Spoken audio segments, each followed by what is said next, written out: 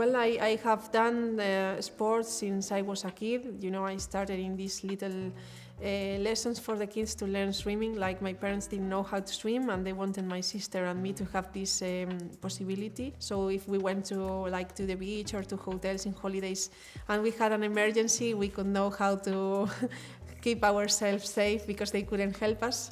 So I started like this. Then I started racing with 10 years in athletics. In para-athletics. It's an experience that has changed my life for the better.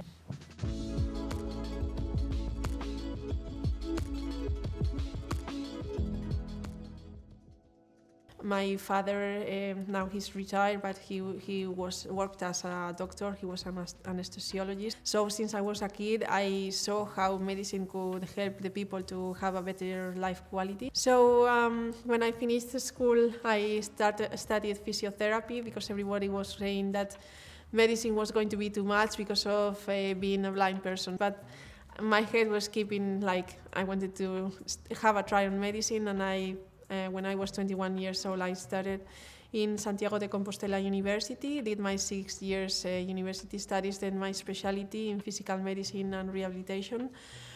And I feel like very pleased to taking this risk and this choice because it's something that makes me feel complete. I've been the first blind person in Spain to become a doctor, the first person who has this disability since birth. The other half of my life apart from sports, and it has helped me also to be a better athlete, I think.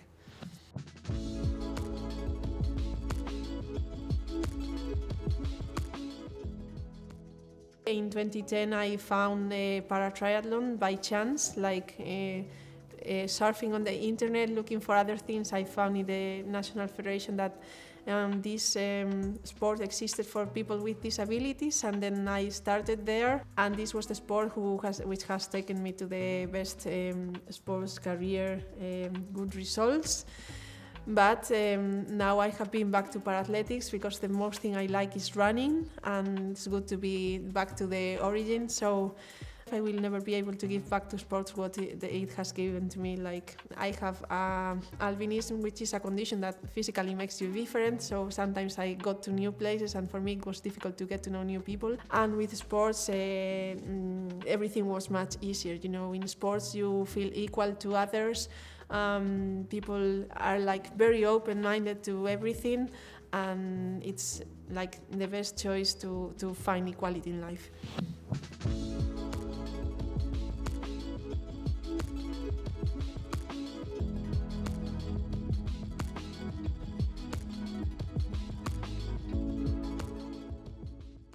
With all the pandemic, like there were not crowd, our coaches were not there, our families either, and all the training for Tokyo was hard. You didn't know what would happen the next day, many races cancelled, so bringing the sport back together once again was great, and winning, it was so special for me, yeah. I find it strange to find myself a role model because, you know, for me it's like the daily work, and it's the normal things that I do, that I have been doing since I was a kid, that it is fighting for my dreams, so for me this is normal. But I am pleased that my example can be good for other people, especially for kids, for the new generations. And until this moment, well, I have been working doing different kind of talks in schools, in places, but now after winning the gold in Tokyo, I feel that I have to give something back to sports and in my city. So I am going to start athletics club with one of my sponsors, and we are also starting athletics school for kids with disabilities.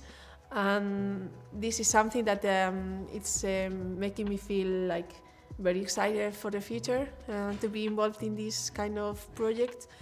And well, it's good. It's sports just not bring you the competition; they bring you much more, like getting to know other realities, and this is what sports is about most, I think.